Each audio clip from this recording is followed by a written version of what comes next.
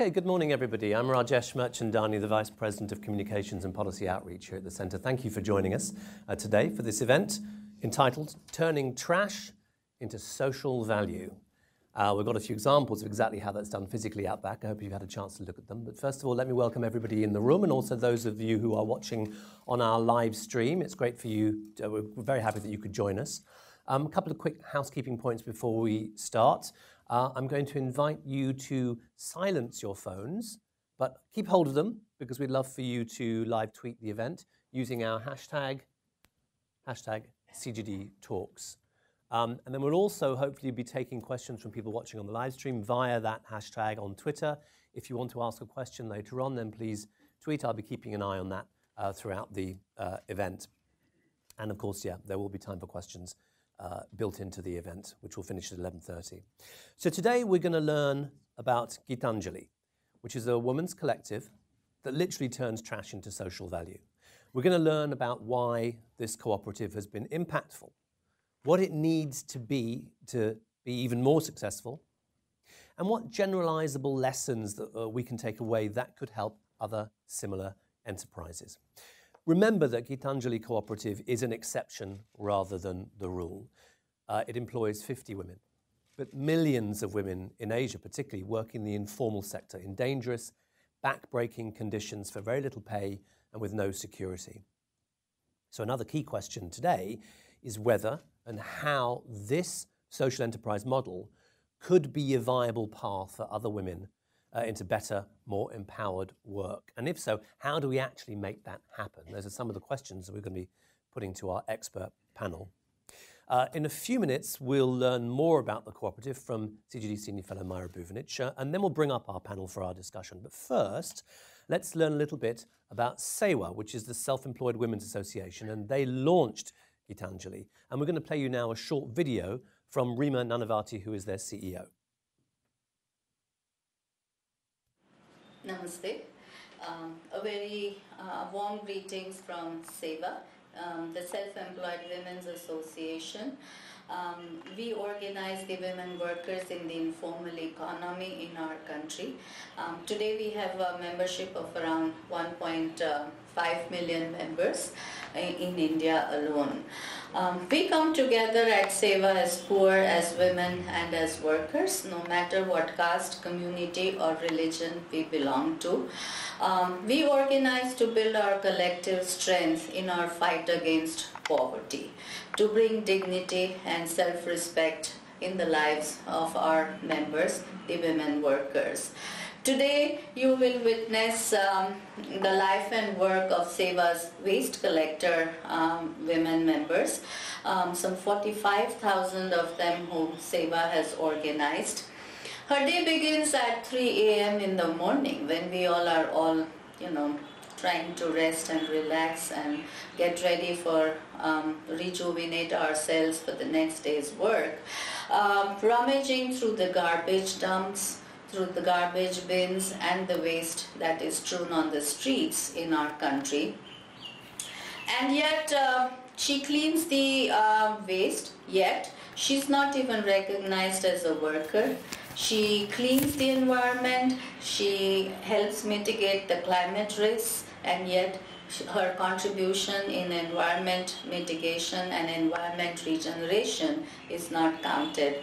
SEWA organized these waste collectors into their cooperative, Gitanjali, and to create alternative opportunities which bring dignity and self-respect. Had it not been for Mayra Buvinic, who was at the World Bank Institute, with whom we got an opportunity to share the struggle of these women workers, who then readily put us in touch with WEConnect and Accenture, and I'm extremely grateful to the panelists, all of them today, Mayra Buvinic, Elizabeth Vazquez, Accenture, and Melanne Verveer.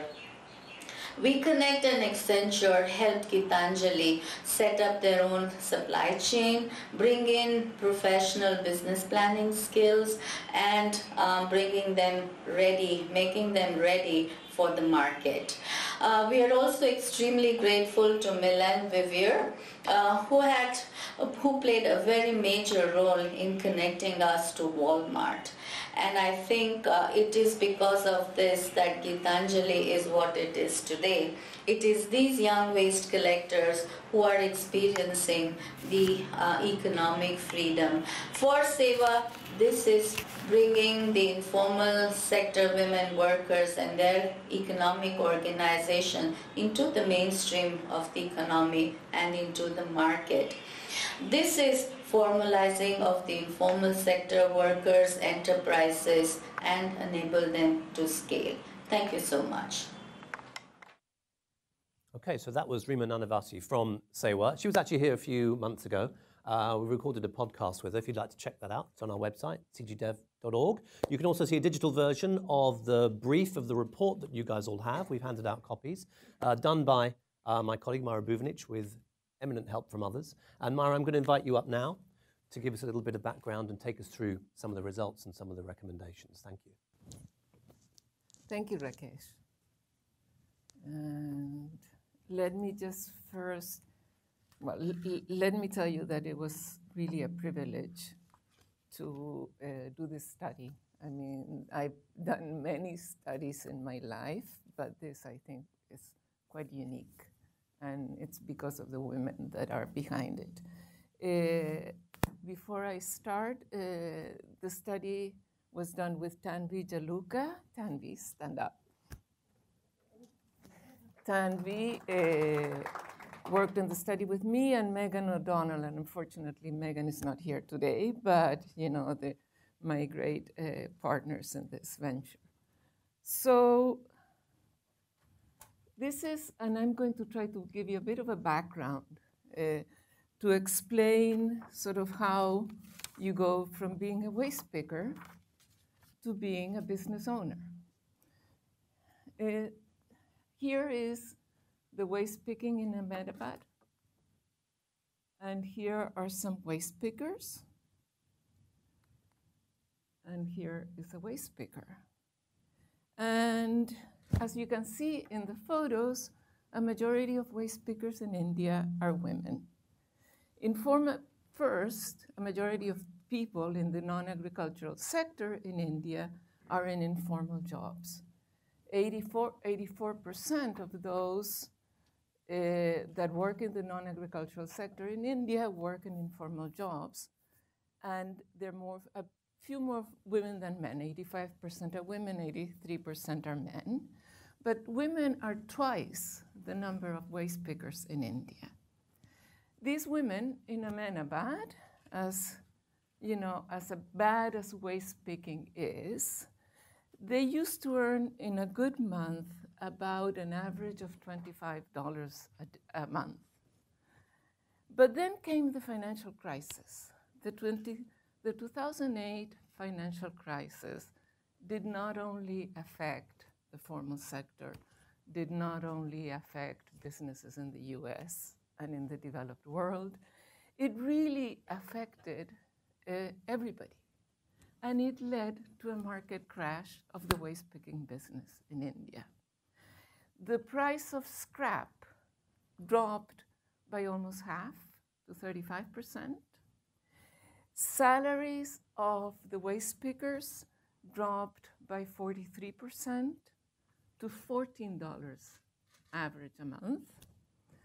Children were withdrawn from school. 77% of the families of waste pickers had to reduce their food consumption. 45% had to go out and get loans. So, and then adding insult to injury, the city decided to privatize some of the waste collection. So by privatizing some of the waste collection that the women used to do in the streets, they couldn't do any longer. So imagine these women had no options, right? So let's go sort of a bit more background and see what are the options for poor women in developing countries. How can we sort of upgrade or transform their enterprises? The first option, and I think, and this is what SEWA does all the time, and it's perhaps the easiest option, is organizing women workers in certain occupations for collective bargaining. And this is really what SEWA does all the time. And they organize waste pickers to get better conditions for their jobs. They, to talk to municipal inspectors and try to get them a better environment of work. But, when the market crashes for waste picking, this is not an option. What is the second option? The second option, and I think that this is the preferred, or up to recently, is the preferred option, is that really these women are in the informal sector, are waste pickers, but what they really want, and what the majority of very poor women want, is wage jobs. Jobs in the formal sector, right? Being employed. I mean, being an entrepreneur is not that easy, so, and that is really what most economists think is the way to go, right?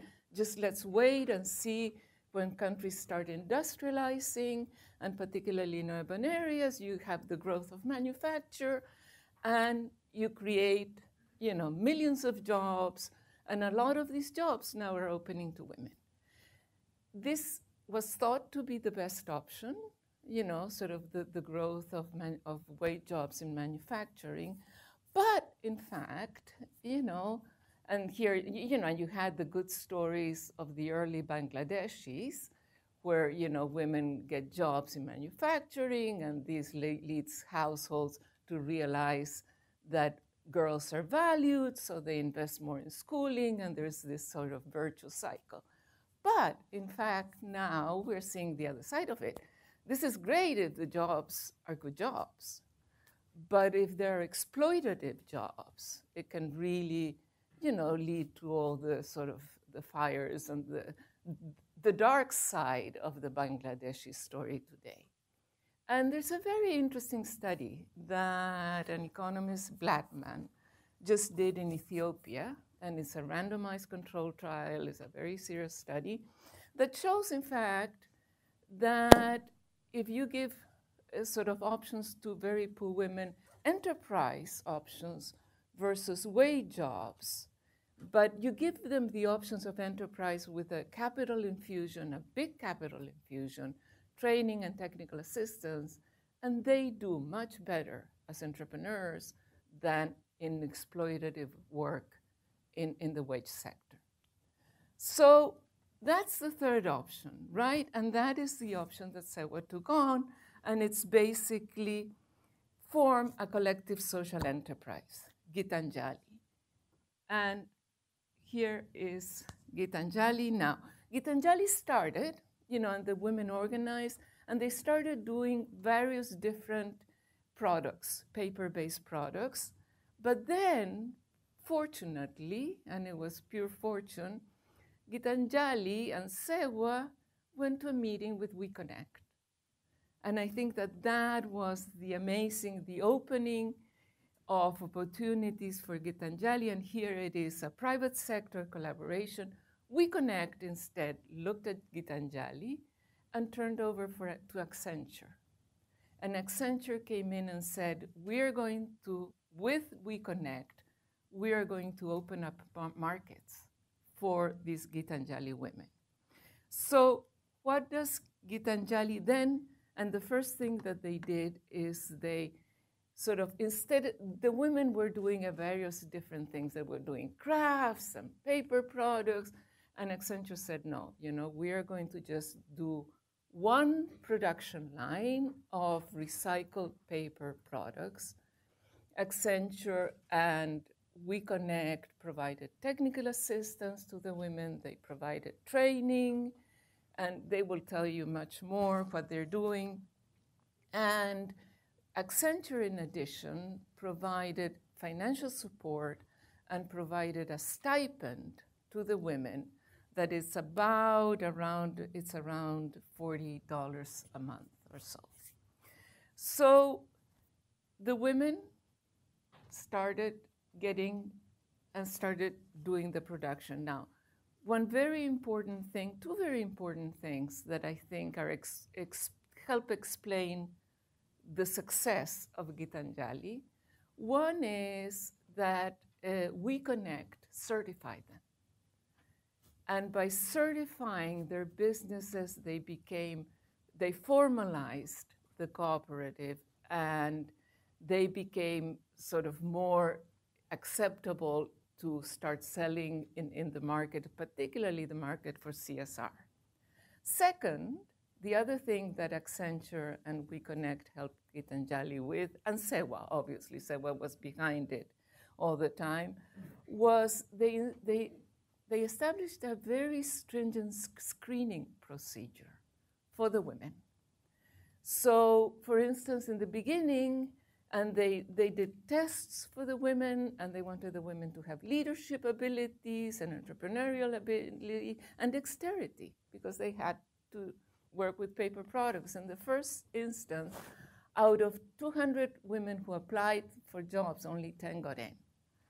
So they were very well screened.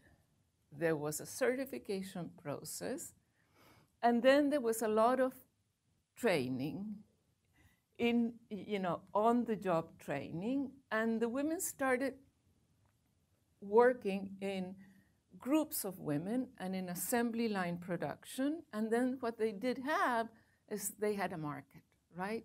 They had Accenture opened a market with Staples, and Staples came in and took orders, and here you have the women. So then, and here they're doing different paper products. And what also Accenture brought in, machinery.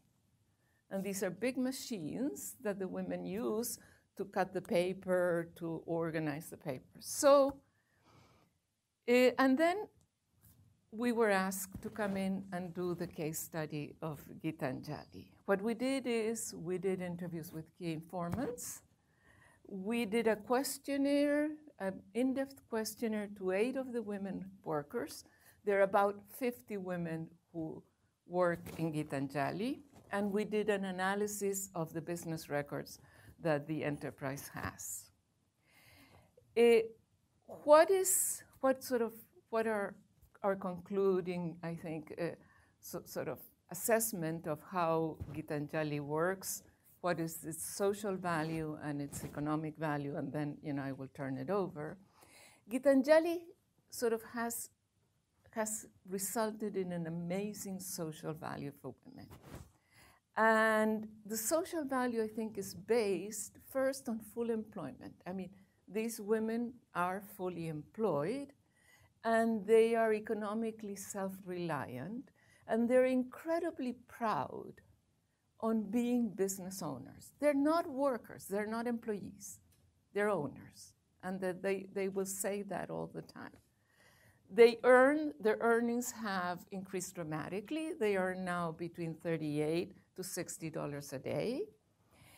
They have amazingly transformed their occupation. I mean, these were waste pickers, and all the women we interviewed and all the questionnaires all had been waste pickers. They had been in informal sector, they had just gone out. Suddenly, they're in an assembly line working environment. They work in the workplace, they don't work at home, and they have adapted themselves incredibly well. And I think that this is partly because of the self-screening, but also a lot due to the training and the support that Accenture and WEConnect gave the women, and SEWA clearly. So there is this amazing transformation for the women, and in the questionnaires, I mean, if you see the women and then the questionnaires, they all say, now we are dignified. Now we have a dignified job, and we can look at our families in the face. And we don't have to hide ourselves, because being waste picker is also, there's a stigma to it. They are dignified, they have full employment, and they have, very importantly, the social support in the workplace.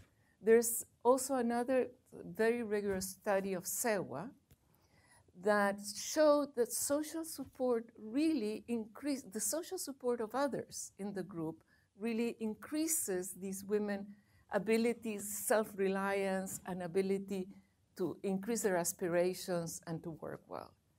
So this amazing transformation, I think, is the result, and this is very important, I think, because there's a lot of talk about now, well, let's give just cash transfers to poor people and they will, you know, they will transform their occupation. It's very clear to us, and we didn't do obviously a rigorous study, but it's very clear to us that the transfer of monies, the stipend that Accenture gives these women is very important, but it's only half or less than half of the picture. What it is incredibly important for these women is the notion that they are gainfully and productively employed, or that they're business owners. Particularly also, they're all very proud that they're able to work with machineries. And there's something about, you know, them working with machineries that really increases their self-esteem and their aspirations. And, you know, we just looked at the benefits for the women.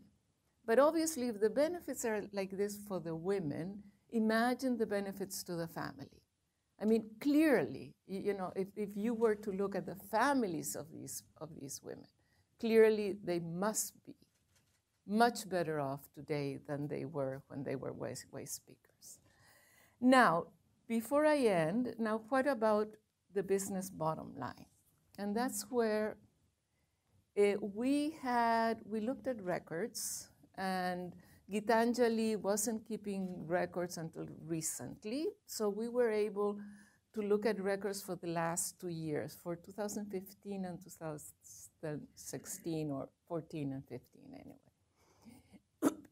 We have, sorry, we saw that in terms of sales and gross income, Gitanjali in the last 2 years has improved dramatically. But still, they're not making a profit. They're still sort of, if you consider all the stipends that Accenture gave them, they still are missing starting to really make a profit. So the question, I think, for the panel is, what do we do? Why is it that they're still not making a profit? And, you know, and Gitanjali is an exception, but I think on the other hand, you know, a lot of women enterprises in developing countries suffer same problems. How do we open up their opportunities so that they can really thrive and move the economies? Thank you. And oh, I didn't finish. Here is the products. I can do better than that, Mayra. Okay. I have them here. Okay. Okay. Thank you, Mayra. I've actually got some of the products right here, which I'm going to pass around. While I'm doing that, we're going to actually hear from someone who runs Gitanjali, Yamini Parekh. She was a waste picker herself, and now she runs the collective. It'd be really great to get her perspective. So why don't we play that video? I'm going to pass these around. I'd be grateful if you can pass them back at the end as well. Let's start with you. मेरा नाम यामिनी परीख है और मैं सेवा में 25 साल से जुड़ी हुई हूँ और जो वेस्ट रिसाइकल बहनें हैं उसके साथ मैं संगठन का काम करती हूँ और उसकी एक जो गीतांजलि कोऑपरेटिव है उसका कोऑर्डिनेशन का काम मैं पूरा संभालती हूँ। जो गीतांजलि की शुरुआत तो 1995 से हुई है, पर 2008-9 में रिसेशन आया तो यूरोप कंट्री का पूरा वेस्ट इंडिया में आया और इंडिया में पूरा वेस्ट का जो रेट था वो 50% कम हो गया। जो बहनें रोज का 40-50 रुपया कमाती थी वो 25-30 रुपया कमाने लगी। तो उसके पास उसकी संगठन था, बहनों के पास संगठन था और उसकी एक कोऑपरेटिव भी थी। तो कोऑपरेटिव और बहनों ने सोचा कि बहनों को क्यों ट्रेनिंग ना दे, इसलिए गीतांजलि के थ्रू 700 करीबन 700 बहनों को ट्रेनिंग दी है स्टेशनरी आइटम बनाने, जैसे कि file, folder, register, notepad, note ये सब बनाते हैं, पेपर पेन वो सब बनाते हैं। और उसमें से अभी 50 बहनें ये मंडली में काम कर रही है। जो बहनें पहले 40-50 रुपया कमाती थी, अब वो महीने का 6,000 से 7,000 रुपया कमा सकती है। जो हमने देखा है कि बहनों के हाथ में जो पैसा आते हैं तो पहले अपने बच्चों का सोचते हैं, तो अच्छी तरह से बच्चों को पढ़ा सकती है। जो म्यूनसिपालिटी स्कूल में पढ़ते थे उसके प्राइवेट स्कूल में बच्चों को डाला है, और जो 2 टाइम वक्त खाना 2 टाइम की रोटी भी बच्चों को खिला सकती है। और बहनों अपनी खुद की मालिकी की, जैसे कि गैस है, तिजोरी है, जो खुद की मालिकी का साधन भी इकट्ठा करती है अभी। और गीतांजलि में जो एक आज़ादी तो बहनों को ये मिलती है कि एक आज़ादी तो मिली है, दूसरी आज़ादी है वो आर्थिक आज़ादी। तो हमने सोचा है बहनों को काम की दृश्यता मिले और बहनों को स्थायी रोजगारी मिले, इसलिए गीतांजलि का मुख्य उद्देश्य है।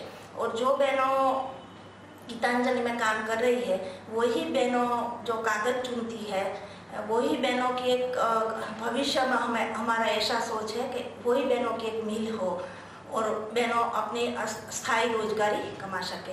अभी जो 50 बहनें कमा रही है और उसमें हम बढ़ाने का सोच रहे हैं कि 5,000 बहनों तक पहुँचे और ज़्यादा से ज़्यादा ऑर्डर मिले तो बहनों का समावेश हो सकता है कोऑपरेटिव। हमारा मुख्य एम है कि बहनों ज़्यादा से ज़्यादा ऑर्डर उनको मिले और ज़्यादा बहनों को रोजगार दे सके। Great. That was Yamini Parekh, the CEO of Gitanjali. Panelists, I'm going to invite you to take the stage right now. I will introduce you as you come up. You've already met Mayra Buvinic. Don't be shy.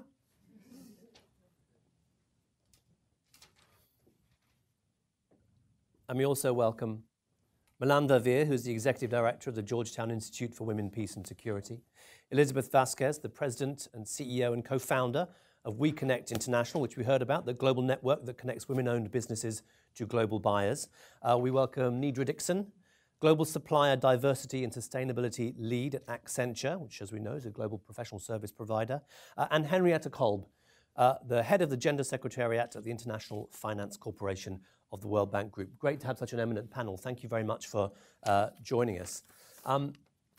I just want to start by picking up on one thing that Yamini said in the video there, and that was not only have women's earnings doubled, but their children now eat twice a day.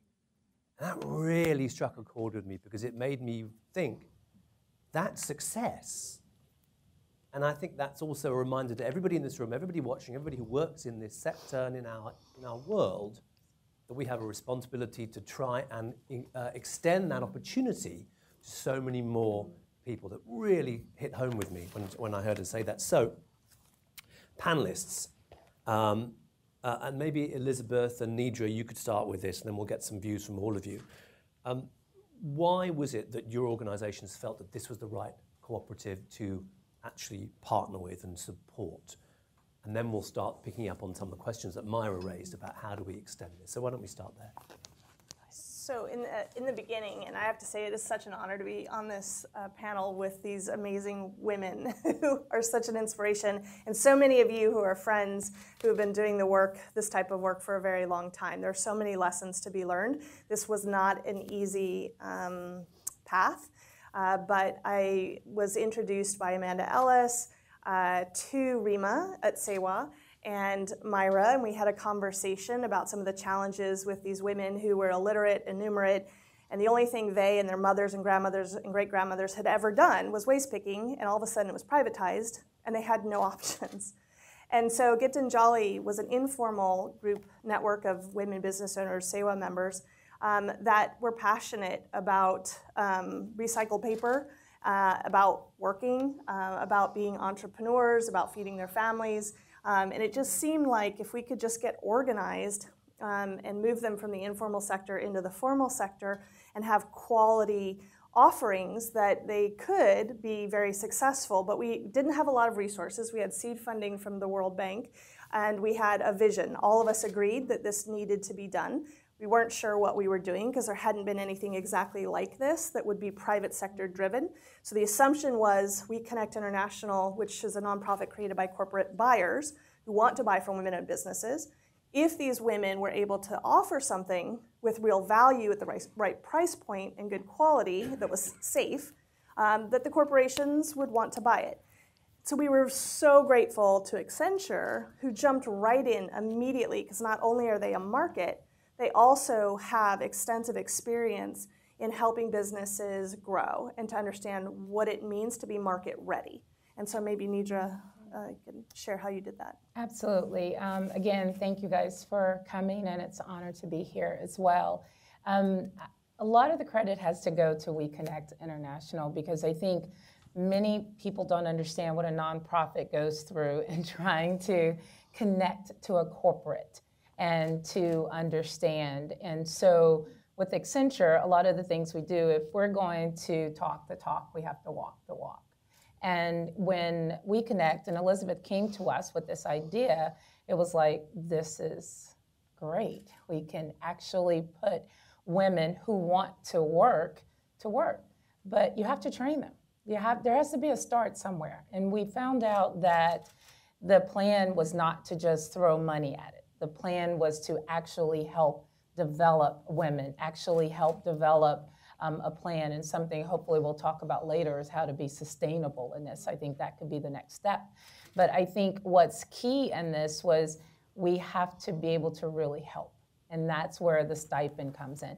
Because if you look at one of the films that Accenture did with SEWA, a lot of this was unsafe. You know, women were getting, their feet were being cut, they were being bitten by dogs, and you just start to think they were doing this, so there's a desire there.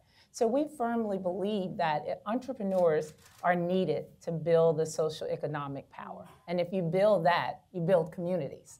So there you build communities. Now you're starting a process where the daughters can come in. Now you're building a future process. So it was a no-brainer for Accenture to step in, but I give so much of the credit to WEConnect International for getting it started, because I don't know how nonprofits do it. It is very difficult to approach any corporate. So I definitely want to say thanks to WEConnect for allowing us to even this opportunity to come in. Okay, great. And you know, some of the products are going around the room. Who currently has all the products? Great. Do you want to just stand up maybe and hold them up so others can see? They're pretty awesome. I mean, hold up the notebook. I paid money for that. Pretty. Yeah. And that bag, just shake it out. Let's see the bag. Look at that. That's kind of awesome, right? Isn't it? That's the gift. That's a gift right there. It's quality product. They're behaving like a business, but what's holding them back from either greater success? And from this, we're going to generalize some lessons. Maybe Henriette and Melanne, you could give us some ideas here. Yeah. I mean, just to pick up a couple of things of what worked really well. And I mean, I've worked with all of you here on the panel in the past, you know, sort of 5 to 10 years. And what I think is striking about this model, that it ties in sort of 4 pillars that women entrepreneurs really need, I think, to help flourish. One is it ties in a very strong element around confidence building, right? And I think being one singular individual waste-picking on their own and then being part of a larger collaborative effort, I think is huge in terms of the confidence and identity building. And I think that came out really beautifully in Mayra's report. The second part, and I think that's where you guys came in really with very tangibly skills building. So not just any generic business skills, but very tailored, combining personal leadership skills as well as business skills, right? And so the World Bank Group has done a lot of work that if you just put out generic business skills training, in particular, if you then want to supply it to larger corporates, it's not very useful and usually not that impactful. So I think that capacity, so it's confidence in the capacity, but in a very tailored manner. And then the third part is clearly the third C is the capital. And so there, I guess you had sort of a mix between grant infusion, right, from your more corporate social responsibility side, mixed with business capability building. And then obviously over time, obviously increased revenue streams have come actually from the sales part to it. So I think there's, talking about sustainability, that's I think where the capital conversation is sort of has to go a little bit deeper. But then the fourth part, and I think that's almost the most important one, is the community. So confidence, capacity, capital, and community. And I think the community element is something that we hadn't maybe paid enough attention to. And so in particular in India, really interesting little study that the bank actually did around, for example, how training is more effective if you can bring a friend into the training, even though the friend is not necessarily running her business. But financial literacy training together with a friend has much more long-term impact than actually if you just go by itself. And we've seen it as we worked with Yale in South Africa and a couple of others, that peer-to-peer WhatsApp groups sometimes are much more effective than actual sort of more traditional mentoring model, where you have a mentor who sort of knows it all, and then you have the mentee, as opposed to really crowdsourcing advice, not just about how to run your business, but how to cope with sexual harassment maybe at home, how do you cope with childcare and so on and so forth. So I think that sort of was like what was really phenomenal around this model, that it was holistic. And then if I just might chip in just two more tangents that hadn't come out, maybe there was a side note in the report, but we find that that's very crucial, is that SEWA stepped up to really provide two more things, which is childcare support. And we know that all the women, in particular in India, obviously shoulder much more of the care responsibilities. So there was childcare available, and I think that's crucial, and the private sector can come in to do a lot more around that, both for their formally employed labor force, but also stretching that childcare provision out into the communities to informal workers. And then an element that is crucial is insurance. So clearly, if you're obviously building up assets, which is what the cooperative has been doing, the piece of insurance is critical. And so I think looking at, and I've seen it's done quite a bit push on that, getting insurance companies to recognize that if you are actually insuring men and women, there are different needs, and you need to design different products and services. And what you design for cooperative is very, very different in terms of insurance products than what you would design, obviously, for the retail market or women entrepreneurs who are in the SME level. Okay. I think Henriette clearly laid out a number of the ingredients that are critical to an enterprise like this succeeding. But I think we need to understand, on the one hand, how difficult this transformation is. Mayra used the word transformation. If you can imagine, I mean, to me, it's almost varnished to call these women waste pickers in terms of what they do. I was there on a hot day with burning fumes in their faces, dirt, the lack of dignity, the fact that these women had no other opportunity, and this was how they were eking out an existence. I mean, you've got to put that in one place to understand just how difficult this transformation is, and it is indeed a transformation. The second major ingredient, in my mind, is SEWA and what SEWA represents. SEWA is rather unique, and for many, many years, several decades now, it has been deeply committed to enabling women to be self-reliant, to move them from that kind of work, or even to improve that work, although personally I don't think any human being should be involved in that work in the way that it's done. But their commitment to full employment, their commitment to raising the dignity of the individual. They are also deeply committed to sustainable business. You cannot talk to the leaders of SEWA and have them not say, we're not interested in handouts. We're interested in creating viable enterprises that are sustainable. So there is a fundamental commitment and understanding of what is required for a business. And I think that is really essential to this having worked, because it is conceivable that WEConnect and Accenture could have come into a different partnership that may not be anywhere near what this one has proven to be, even though it's still a work in progress. And then the elements that SEWA brings on their part in terms of whether it's insurance or they've got a bank, they enable the women to learn all of the principles that they need to learn. This process that they went through in determining who of those refuse pickers could be part of the new enterprise, understanding their capacity, enhancing their capacity, and then realizing they couldn't do it alone. And I think that is fundamental to who they are and is a big part of this discussion, which is the role of the private sector, the role of other actors in coming together to create a collaborative model that will ultimately create a sustainable business that will provide viable jobs with good incomes and enhance the dignity of the individuals involved in those jobs. So SEWA is an absolutely critical ingredient in this partnership, and it is rather unique in that respect. And then the kinds of investments that Accenture and WEConnect made to broaden that base for them so that they could actually do what they intended to do and hope to do. Okay. You've all done a great job of characterizing the qualities of this project. And actually, Henriette, you did a pretty good job of coming up with 5 C's, actually. Well, the insurance was an I. I was kind of hoping that was going to be another C. Confidence, capacity, capital, community, childcare, insurance. I'd add to that connections, which you all bring.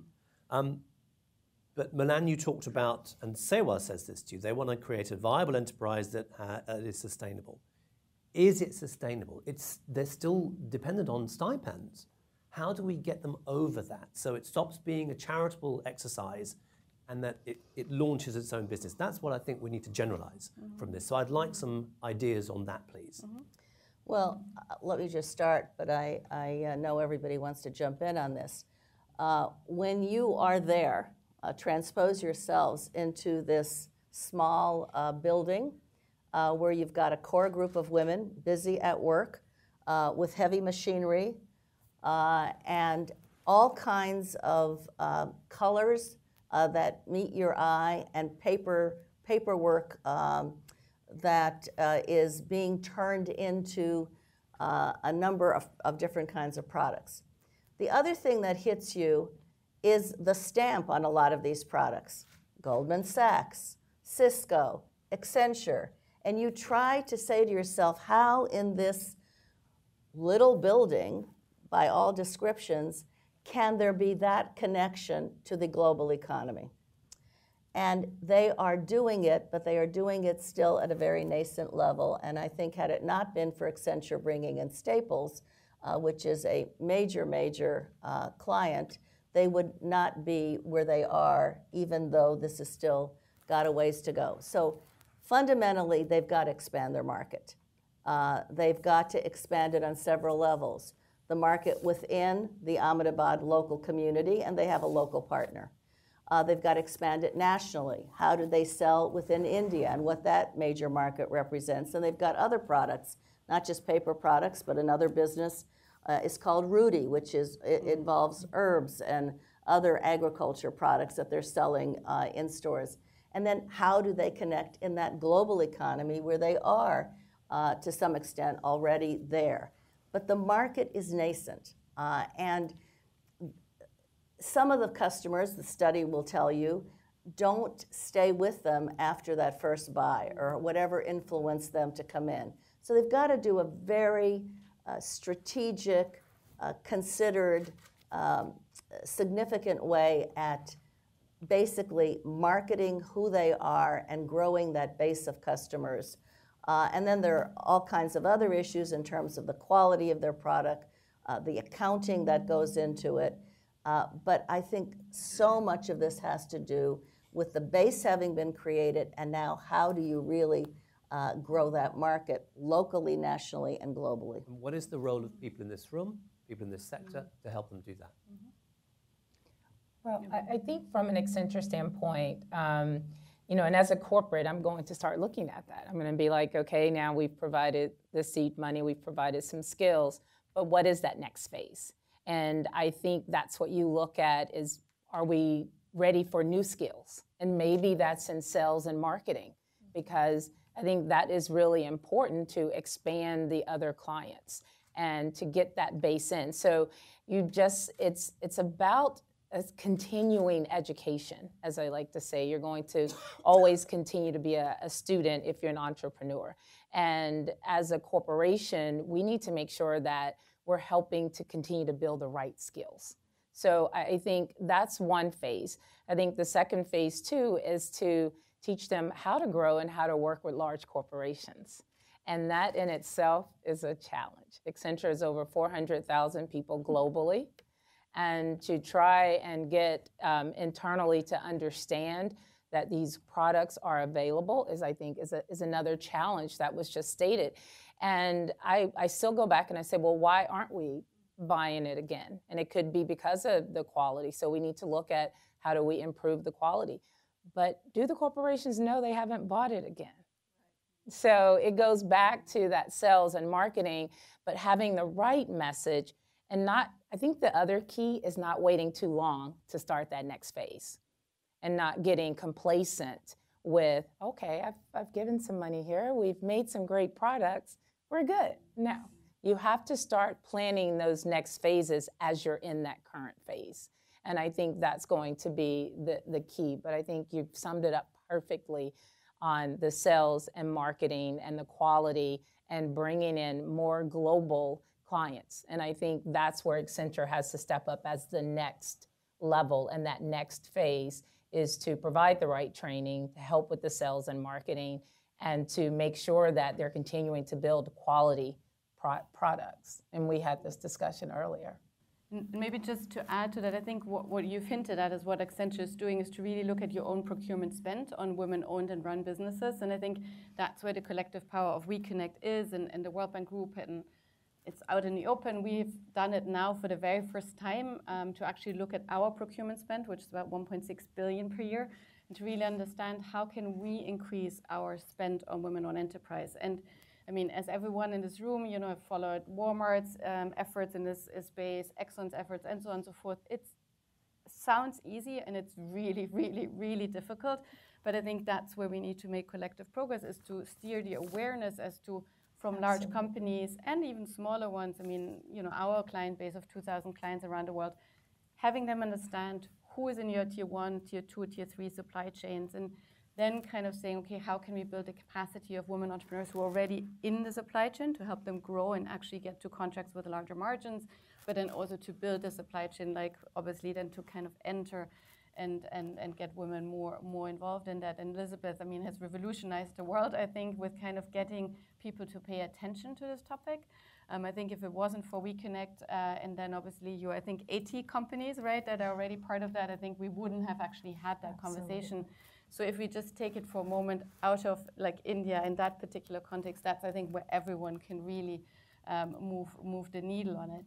But obviously there's another part to it, which is the capital injection. And so IFC is just starting to experiment a little bit more around short-term trade financing, and not just short-term trade financing for suppliers based off on large invoices that they have from their buyers, but to just also determine the pricing based on environmental, social.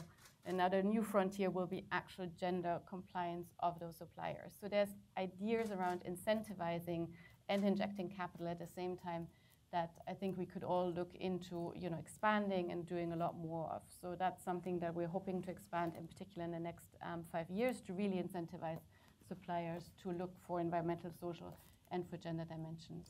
You know, it's interesting in this configuration of the private sector and SEWA, that the government has not been involved. Usually you've got the 3 legs of the stools where the public sector has a critical role to play vis-a-vis government at whatever level. You've got the private sector and you've got civil society represented in the SEWA model. But going to Henriette's point about procurement, there's tremendous capacity in government to procure from businesses like this business, and that hasn't been tapped. Government plays a strategic role in many of these kinds of enterprise developments, either through deregulation or incentives of one kind or another. Here it's being done, even though India prides itself as being one of those great engines of growth in the world with China and this competition that's going on, where I think a lot more can be done in this space, particularly since SEWA's reputation is so extraordinary in that country. Respected in all categories. And in terms of the sustainability challenges, I want to be very transparent that there was nothing easy about this. There were huge lessons learned. It has taken much longer than I thought it would take for them to be at a point now where, yes, the numbers show that they're not hugely profitable, but you have to remember they're choosing not to have a profit margin because they're paying their people more. So the owners of the business are choosing to pay themselves more, which of course is going to bring down the profit margin. So that's a conscious decision that they're making. And then the challenge of, yes, you have almost all of the women involved in this were both illiterate, enumerate, and hadn't had any experience working with the private sector or some of the machinery that we're talking about. So it has taken this long to have everyone feel comfortable with processes and mechanization and organizing in a way that is within the legal framework that the government has set up for legal entities. And they've done a brilliant job, and it is all due to SEWA. They did all the hard work. The members of Gitanjali are the ones who did all the work. We were there to get to be a part of it, but they did all the hard work. And I would say that there were a number of issues that will challenge us for scale. So we wanted, in the beginning, we saw what they were doing. We were taking pictures. We were writing short reports. We were shopping it around to other corporations that we work with. And they were mortified because we didn't notice, because we've been on the ground and we know what it's like to do this kind of work. Next to the women were the children. And they were just like, oh, child labor. Well, yes, get it. Don't want child labor. But these kids are learning a craft. And it wasn't necessarily during school hours, but by the way, none of these kids had ever gone to school. So when we actually went to visit the women of SEWA, they were all telling me they're so happy to be there. Sorry, their kids couldn't meet me and us because they're in school for the first time ever. So the kids really were in school, but we did have to identify opportunities to create a creche, SEWA did, to make sure that there was a safe place for them to be not on the factory floor.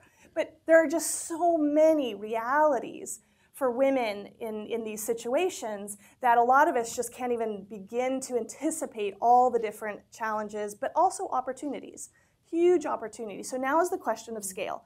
How do we all, not just the people on this panel, but like all of us work together to help the world understand its purchasing power? As individuals, as families, as communities, as businesses, as multilaterals, as governments, of the huge impact we can have. We all have to buy notebooks. We all take notes in all the meetings we go to. What does it matter if it's a notebook that we get at the Staples that we usually get, or one that happens to have a transformative effect on people's lives? But it's not in our consciousness. It's not that we're against buying from the women of SEWA. It just hasn't occurred to us to go out of our way to ask Staples, do you have any products made by women? And by the way, do you have anything from this organization called SEWA or the Gitanjali group? So I think that issue of consciousness linked to action, taking simple steps every day, thinking about all the things that we buy and how much of it is with these communities that we care about. But that's the critical piece of it. But how do you... The disconnect between the women at the very base and the largest companies in the world. That's like close to impossible. It's being done, but it's close to impossible. So you have to look at a true value chain approach. Where along the entire value chain are there real economic opportunities for these women to make contributions and to benefit from the value chain and not constantly just be impacted by it, but actually transform markets and create markets. So I'm very, very optimistic, but I'm also, because we were there from the very beginning, we know that this is not something that will happen overnight, but we also now know that it's possible. And how do you get the women who have historically been a part of this base of the pyramid, illiterate and enumerate, to also be sales and marketing people who can knock on the door of the government of India or other corporations? So finding a hybrid of how do you bring in mostly internal talent, but some external talent who can serve as translators, who understand those different spaces and can make that happen. And I think, Mayra, what CGD has done to help capture the reality of how hard this work is, but how critical it is to be done and to be done right. And for all of us to share what we're learning when we make mistakes, what's not working, we have to have these very honest conversations. Actually, I think it's good that government was not involved at the first, because I think that what Gitanjali has, and particularly, with SEWA and WEConnect and Accenture, it got off the right foot. It got off having a market, establishing a market. So, because I've seen many others sort of micro-enterprises, women businesses, sort of with good intentions of government. They set up these things. They don't even, they don't even sell anything. I mean, they're sort of very welfare-oriented. And I think that it was very good, and I think it's very healthy that SEWA has this very business mentality and that they got interacting with Accenture and WEConnect. I mean, that I think is the beginning of success. What they need now, and reviewing the literature and the new evidence that is coming up, more and more the evidence is saying that you can transform occupations of these very poor people, of these very poor women. But that really what you do need is upfront investments, significant upfront investments. And I think a significant capital infusion probably is what will make the difference with Gitanjali now. And the question there is, I think access to financial resources is one of the main constraints that women's businesses have at all different levels. And here in the very bottom, obviously, there are additional constraints, but I think that starting to change that will really make a difference. Henriette, what's the role for your organization, the IFC, in exactly what Mayra is talking about? And maybe you could also talk about the potential for the WeFi initiative. How would that help? Yeah, absolutely. And I think, there's a role to play, I think, sort of, to not, and what Mayra just said, to not bottleneck women only just at the micro level, right? Because we know women have full asset class up to the VC level. And funding that goes to women-owned enterprises is dismal on all levels. So on the IFC side, I think there's a couple of things we are already doing and where we will be doing some more work. One is what I've just mentioned, which is short-term trade financing, right? And incentivizing, working with Staples and others to actually then really making sure we get more women entrepreneurs into their supply chain and incentivizing that by providing supply chain financing.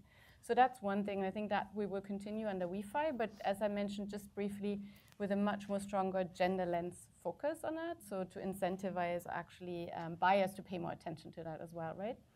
And so the second piece is obviously IFC has been a huge investor in the microfinance space, and we continue to do that. But I think what we often see, obviously, once microfinance, institutions or NGOs get sort of commercial, we actually lose female borrowers. And so to pay much more attention to actually see, once the commercializations happen, what is the borrower profile? And Women's Wealth Banking has done some terrific work around that.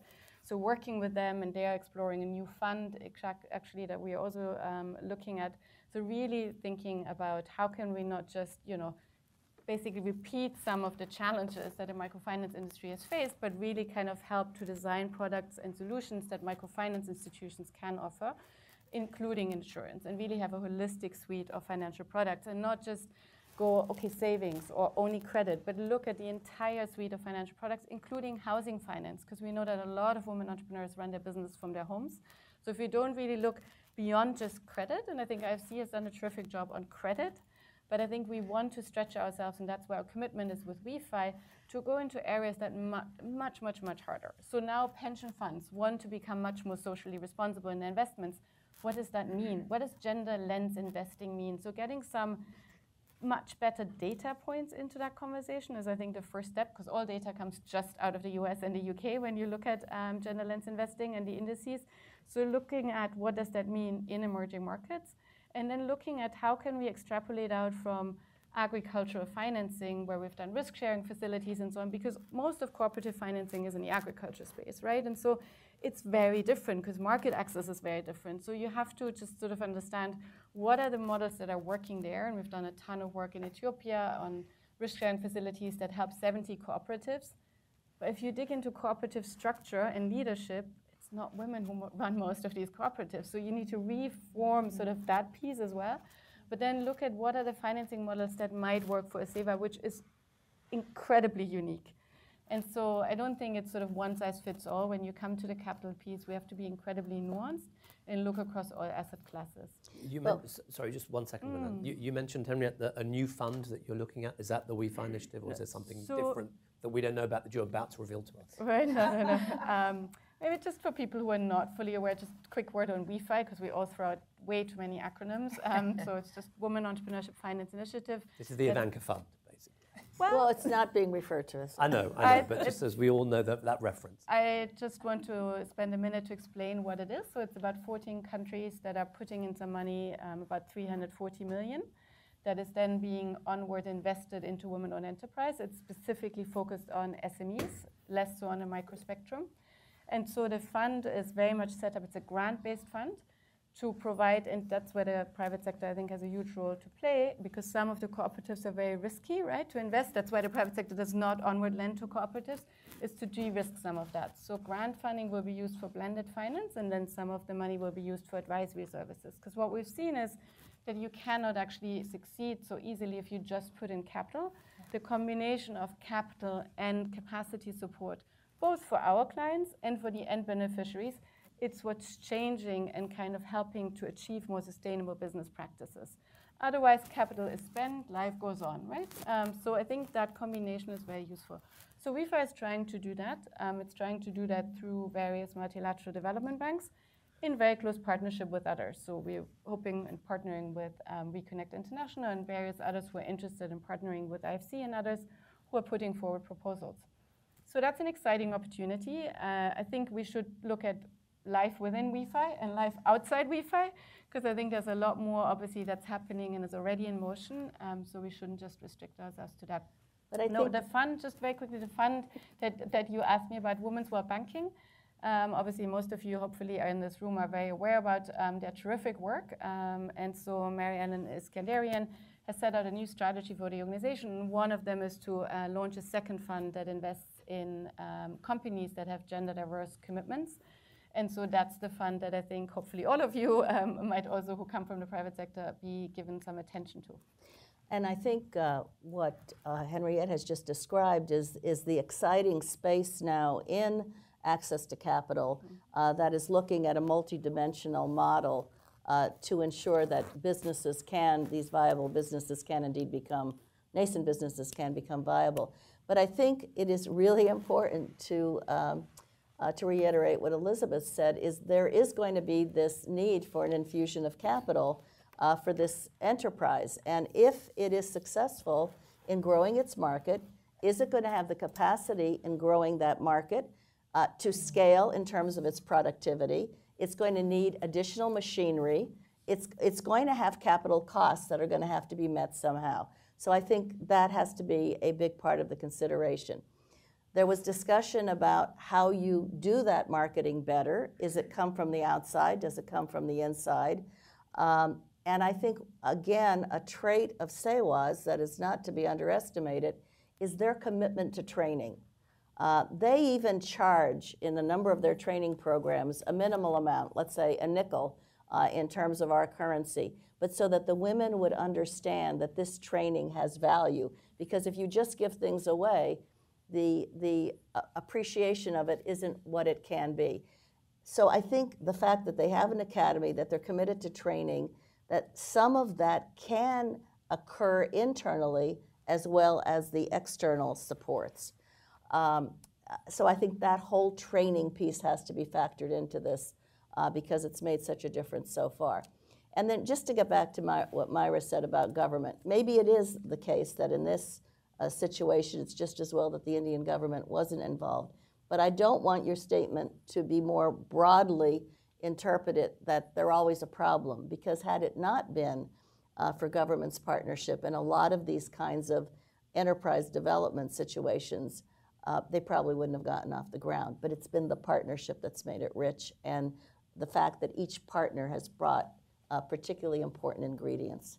Okay, one last, Nedra, go ahead. Yeah, I think just to add on the capacity building, I think what Accenture is doing for the next step in India is we have what we call our mentoring program. We're running it currently in 4 geographies. And to begin to run this in India will, again, not only help, well, there's money that we've done, right, and that we'll continue to do, because that is a commitment, but how do we help and learn and teach them the capacity building? So in this training that we do, we take the women-owned businesses, and we'll work with SEWA on this, and we partner them with Accenture mentors that will come in and have a set curriculum that will help them with the marketing, help them with gaining access to capital, how to hire and retain the top talent. So that might be helping them, gain those profit margins and maybe taking a little from to show them and teach them balance. But it's important to do not only have the capital, but we need to also help them to build capacity and how to maintain that and what's the next step. So that's our next phase in India, is to do what we call our DSDP, another acronym, and that's Diverse Supplier Development Program. Okay, great. One last question from me, to which I invite brief responses, and then I'm going to open it up to everybody else. We've talked a lot about what made Gitanjali a success, what it needs to be in business, more of a success, but the fact is it's still an exception. It employs just 50 women. There are millions more women who are employed in wage labor in the informal sector in Asia and throughout the developing world. So to what extent do you think this is actually a viable opportunity to empower women economically and socially through their own social enterprises?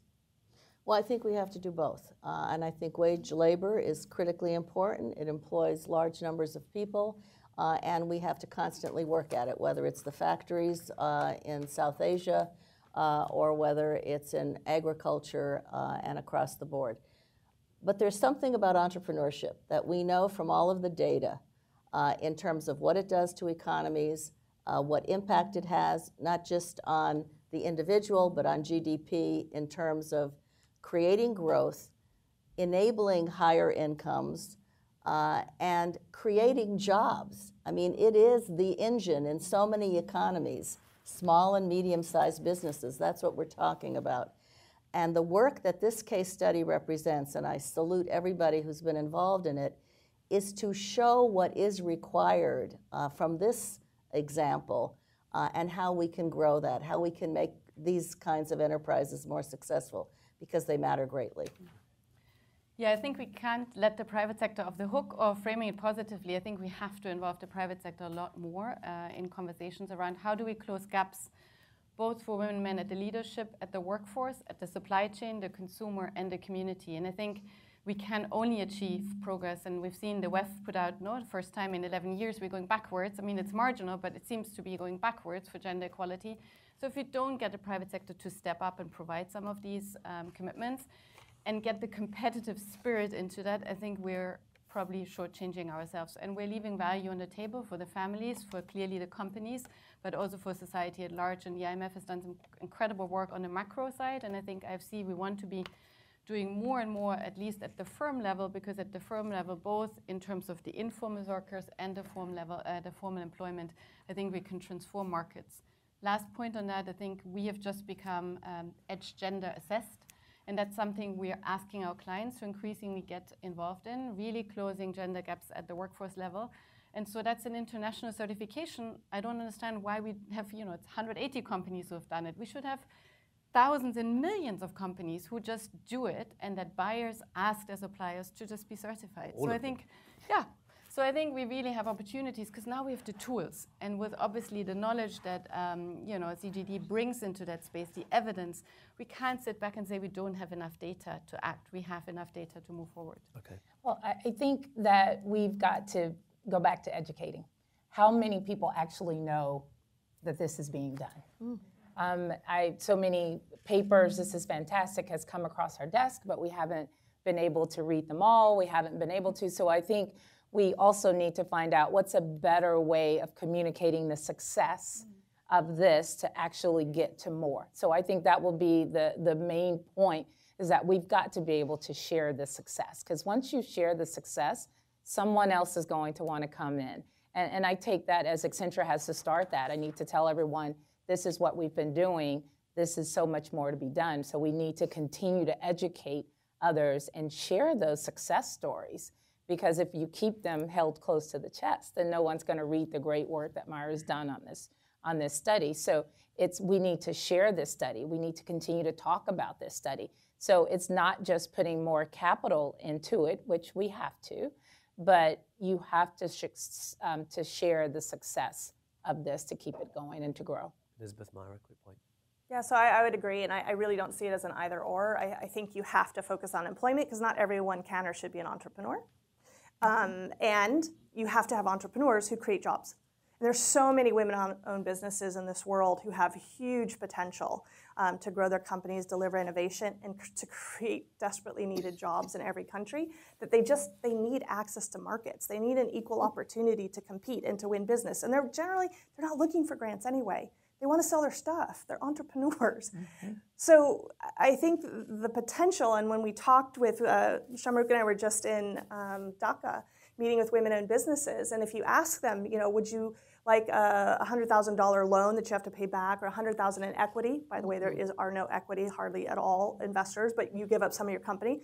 Or would you like $100,000 sale that you keep, and you decide how to invest in your company? They all want sales, but eventually they need investments. And so if they have sales, if they have customers, if they have purchase orders, they can actually go to the banks. And in fact, the banks will come to them because they see it as a profit opportunity. So I just think we have to think a little bit differently about this, of the economic imperative of all of these things coming together in a more strategic way, and not assuming what the potential of these women is, but just giving them a fair, equal opportunity to do what it is they're passionate about and what they're good at. I agree completely, and we need both. What they say.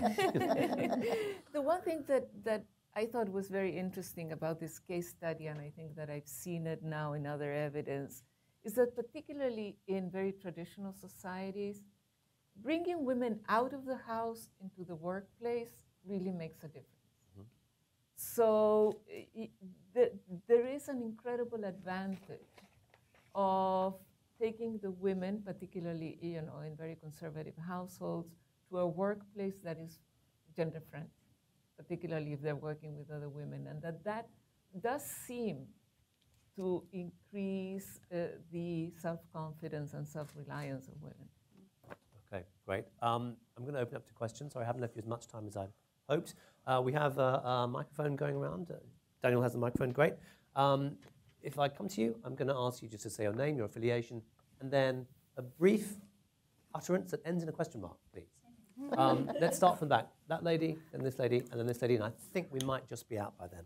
Thank you so much. My name is Sia Novroji. I work with the 3D program for girls and women, which is seeking to bring together three sectors, the private sector, government, and civil society, to advance gender equality and girls and women's empowerment. We work in Pune city in Maharashtra in India, and our key partners there in the city are KKPKP, which is a waste pickers trade union, and Swatch, which is their associated cooperative. And just to let you know about sort of a different approach, in Pune, waste is big business still. There's a lot of money to be made, and the approach that KKPKP and Swatch have taken is to try and protect women's interests in that big business as it's being transformed. And dignity is a huge part of that. And one of the things that they did early on... I'm going to ask you, is this actually going to be a question? Yes, it is. Could we move it to the question? Yes, it is. Just for the sake of time. One of the things they did was calculate the women's contribution financially to municipal services once an agreement was made with the municipality, but also the environmental benefit.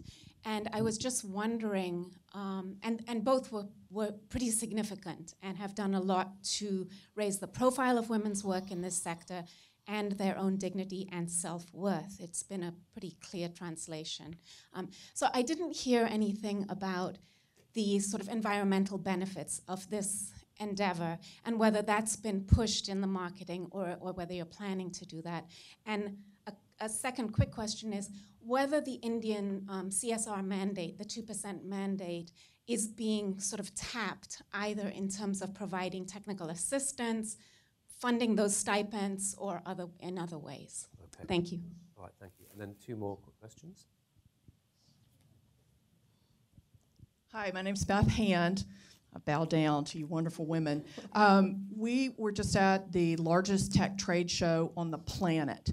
And one of the things that we actually did a report afterwards, what we saw was a missed opportunity by the corporations to focus on being a good global citizen. So if I saw, and I don't know what efforts, that's when I'm curious about, what efforts are you seeing where organizations, like if I walk through Staples and I see something and it shows me this really cool bag with this print and I see a little bit of that story, That's $1 trillion market and it influences. People want to buy in Western companies or cultures. We want to buy things where we know that it has meaning and that our organizations are making meaningful choices of what they're selling to us. So I'm really curious what you've seen. We did a report on this. We sent it to the association. They've been very appreciative of it, but it's a missed opportunity, and it keeps falling into this bucket of CSR. It's just freaking good business, you know? So I'd just love to see more of that happening. Love to see what you've seen. I think that's the motto for the event, isn't it? Just freaking good business. And then you had a question, didn't you?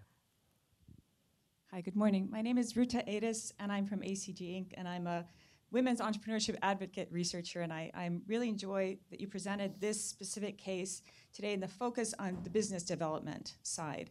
I've been looking at venture capital, and I mean, there are a lot of actually commonalities in the sense that you need a huge capital infusion. You know, women aren't getting the percentages they should be getting. Huge capital infusion, the mentoring and support, and the pivoting that may be needed to get the right product to the right, sources. But my question is, how long does it take? And I know you've just started, but same with venture capital, it can take 10 years, more than 10 years, and lots of different capital infusions along the way. But this could be an excellent case study for investors. They know what they're, what's involved. Gender lens investing, what's involved. I'd like to just hear your estimates. How long do you think it will take? How long have you been underway, and how long will it take? Thanks. Okay, great. 3 different and good questions there. Panel, I'm going to throw them open to you. I'll just recap the questions very quickly. From, was it Sienna? Sia. 2 questions, actually. The environmental benefits of the waste pickers work being pushed, and are you tapping into, or is Gitanjali and others tapping into the Indian government's 2% CSR mandate? From Beth, what efforts have you seen from corporations to actually promote women-owned enterprise products? And then from Ruta, how long is it going to take to get the capital to women-owned businesses that they need? So pick and choose as you will. On the environmental benefits, definitely. I mean, they're using that argument for the marketing purposes, yeah. Most of them have not tapped the 2%, I don't think effectively within the cooperative itself. But I think that has huge potential once they have the ability, the right people, to be able to knock on those doors and explain the connection between the 2% and what they're doing. So I think that's the next step, and it perfectly describes what we all feel is one of the next phases. But linking it to the CSR, I think it has to be based not on the 2% mandate, but because it's friggin' good business. Because the corporations that are members of WEConnect International, there aren't government mandates that are making them do this outside of the United States. South Africa has some encouragement, but it's not global, and yet they're doing this. And I can promise you these companies want to be the most profitable companies and are trying to anticipate the needs of their market, and finding the best innovations, the best total value at the best price. It happens to have awesome social benefits, CSR benefits. And I think if we can look at development that way, at least as it relates to women entrepreneurs, I feel like we'll be a lot more successful. But part of it is a mindset change, not just in the corporate minds or the government minds, but in the women's minds themselves and the people in the development community who may not necessarily understand markets and the market value of what's being done with initiatives like this. So I think there's a lot of transformation that has to happen in our minds, and then we can take it into action. And there wasn't a lot of VC investing happening at that level, but I think the lessons learned from that in more inclusive investments for inclusive development, I think are huge.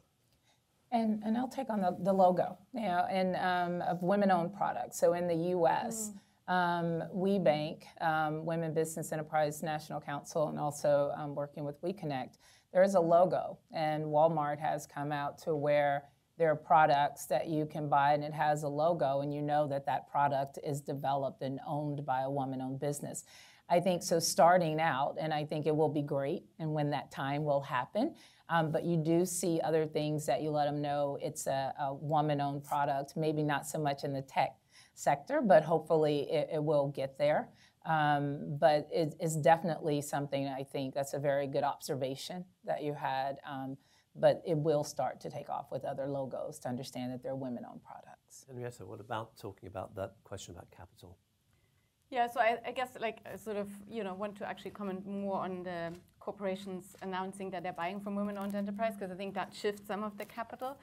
infusion. And so I think on that front, we have seen in emerging markets in particular very little to actually put out sort of in their stores, this is women-owned. And if at all, it is very much focused on arts and crafts.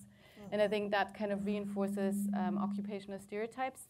So I think we have to be also careful if we do handicrafts and so on, and then just label this as women-owned, as opposed to, you know, many, many other businesses that women are involved in, running logistics companies and so on and so forth. So I think if we do it, we should do it across the board and across sectors, and in particular in male-dominated sectors, to kind of counter some of this women equals micro equals handicrafts equals, you know, low-end.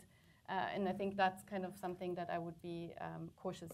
Yep. Like an engineering firm or something like that. That would be great. Yeah, Melanne. So just very quickly on the environmental question, this has been basic to SEWA from the get-go in organizing the waste pickers to describe in very clear-cut ways just what value their participation was rendering.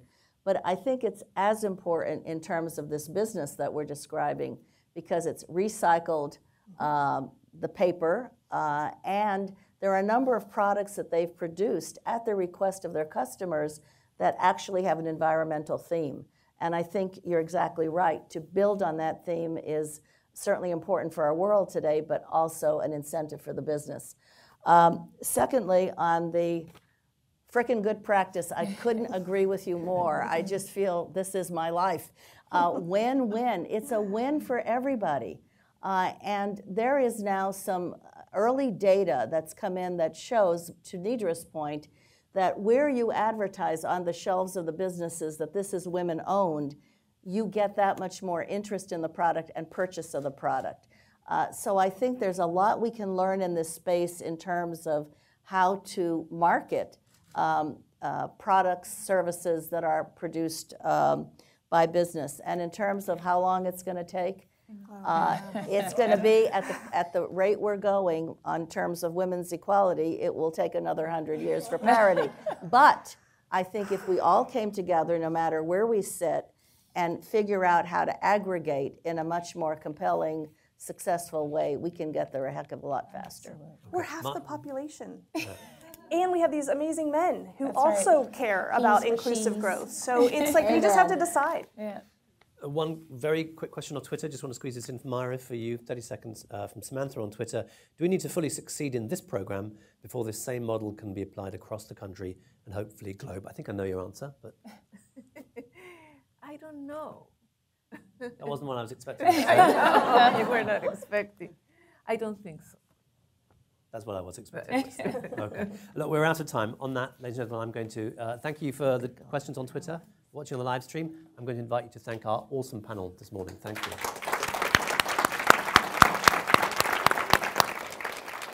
Very